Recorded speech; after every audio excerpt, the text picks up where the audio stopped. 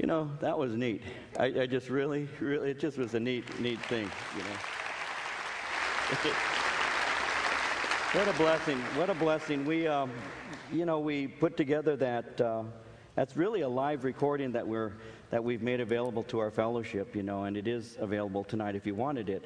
But we were talking about it when Byron had the project moving to its conclusion, and I thought, as I was listening to the rough cuts and everything, I started thinking, boy, this is just a blessing. I thought, well, wouldn't it be neat if we as a fellowship just revisited that? And that's why we did that tonight. And so glad you were able to make it tonight for our time of worship and all. And we're also obviously going to have our Bible study, and then at its conclusion, we do have our water baptism. And so what we'll do is I'm going to take you into Hebrews as we're continuing our study, chapter 13. We're going to be looking at verses 1 through 6 tonight. You might want to open your Bibles to that.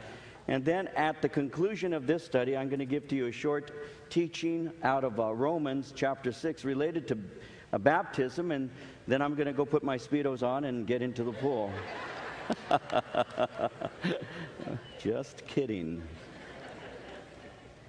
As you are opening your Bibles to that chapter, as you already know, tomorrow night we do continue our monthly prayer meeting for those who are praying for prodigals, and that takes place at 7 o'clock. So I invite you, if you have a prodigal you're praying for, to be there with us tomorrow night. On Wednesday, we continue our study in the Gospel of Luke. We are in chapter 9, and we'll continue our study in that chapter Wednesday night. And fellas, I do invite you to come to our men's breakfast that is coming up in September.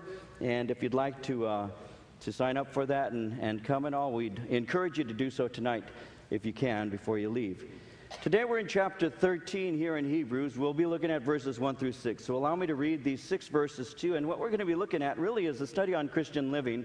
And the first verse that we see here in chapter 13 really says it all. So beginning at verse 1, Hebrews chapter 13, reading to verse 6, the writer writes, "Let brotherly love continue.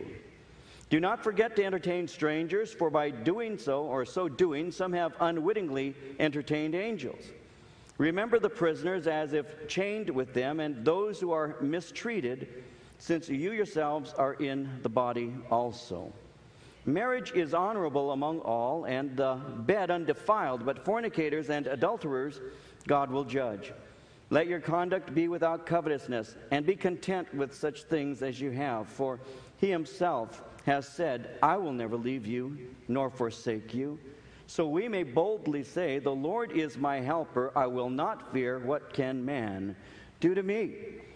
So the writer has been giving a series of exhortations concerning Christian living throughout this particular book. And up until the conclusion of chapter 11, he's been giving a great deal of doctrine. Beginning with chapter 12, he began to communicate practical application of this doctrine. We need to remember that much of the New Testament follows this pattern: theology first and then practice. You have doctrinal instruction and then practical application. It's doctrine to duty, it's creed to conduct, and that's because belief produces behavior. You see that in the way that the Lord communicated his word to us. A good example is found in what we call the 10 Commandments. You see, the first 4 commandments actually detail man's relationship to God. It's been referred to as being vertical and theological. When you look at those commandments, God said, "You shall have no other gods before me. You shall not make for yourself an idol in the form of anything in heaven above or on earth beneath or in the waters below. You shall not take the name of the Lord your God in vain, and remember the Sabbath day to keep it holy." Those are vertical and those are theological. But the next 6 commandments are horizontal and ethical. They are the practical outworking of the first 4 commandments. He says, honor your father and your mother. You shall not murder. You shall not commit adultery. You shall not steal. You shall not bear false witness. You shall not covet your neighbor's house. You shall not covet your neighbor's wife or his manservant or maidservant, ox or donkey, or anything that belongs to your neighbor. So you first begin with a relationship with God, and then second, you have a practical outworking of it. When Jesus was asked, what is the great commandment in the law? He said the first is, Hear, O Israel, the Lord thy God, he is one, and you shall love the Lord your God with everything that's within you. And he said there's a second like unto the first, and you shall love your neighbor as yourself. You have that vertical relationship with God, loving God with everything that is within you. And then you have that horizontal where you love people. And so you see that throughout the Scriptures. You see it from Genesis to Revelation, and there are various places you can look where you'll see that. In 1 John, for example, in chapter 2, verses 4 and 5, John said, "The man who says, 'I know him,' but does not do what he commands is a liar, and the truth is not in him. But if anyone obeys his word, God's love is truly made complete in him, and this is how we know we are in him." And so if I say that I know him, I will do what he commands. If I say that I know him and do not do what he commands, then I don't have a true relationship with God. And John said it's very practical and it's very easy to understand. So theology must be practically expressed through a life of obedience. When John was writing there in 1 John, he was actually contrasting intellectual faith with genuine Christian faith. And that's because the church has always been filled with counterfeit Christians. They profess verbally but deny practically. And that's why he was saying that a true belief produces a behavior. When you actually have a relationship with God, it changes the way that you live. So in 1 John 3:16 through 18, he says, "This is how we know what love is. Jesus Christ laid down his life for us, and we ought to lay down our lives for our brothers.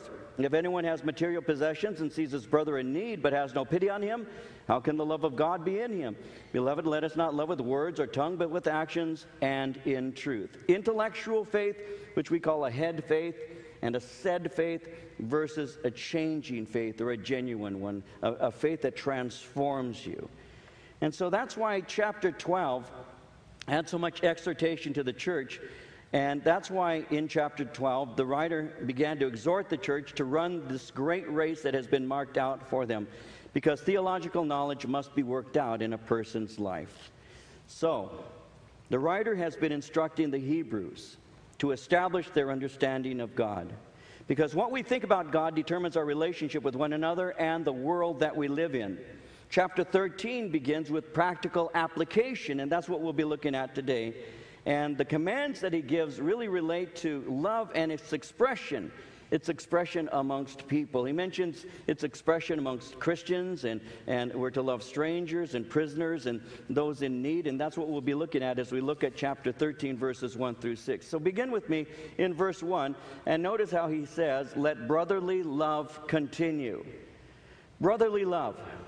Brotherly love is a natural outflow of a Christian life.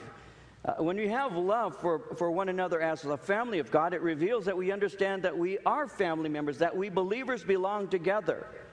When you have love for somebody who is not related to you physically, but you do have a genuine concern for them and a love for them because they're a believer, it demonstrates that you understand what it means to be a Christian. Because love is the evidence that we have a relationship with God. It actually helps us to know, to have a personal witness, to know that you have a relationship with God. And I need to hasten to add that love is not just a feeling. It's not an emotion alone. It's a wonderful feeling, and it's great to have. But I have to tell you the truth, and everybody in this room probably already knows this, but allow me to say it anyway. You know, for me, love is a lot more than a feeling. I mean, Marie and I have been together for a good long time now, and I don't know that the feelings are always exactly the same. I mean, sometimes people say, well, what happens if you fall out of love? I don't know that you fall out of love any more than you fell into love, really. You grow into love, and love is really a choice. It's a decision of the will. It's just a growing sense of commitment, and feelings are there, but not all the time. I mean, you know, I'm sure when she wakes up in the morning and I have that morning breath and I turn towards her and say, hey, I don't think she's thinking, I love this man. I'm fairly certain she's saying, you know, when she, you know, takes the pillow off of her face and all, she probably just wants me to go brush my teeth. I mean, you know, love is it's just not always feelings. And sometimes we think that it is. It's really a commitment. It's a decision of the will. It's a pursuit for the long haul in the same direction with an individual that you're committed to. And there are moments of ecstasy. There are moments of, gosh, I'm so in love and I really understand it. And the birds are singing and the clouds part and the sun bursts through and then you run slow motion and all of that. You know, most of the time it's just, can you throw out the trash? I mean, love is, you know, it's very, very practical.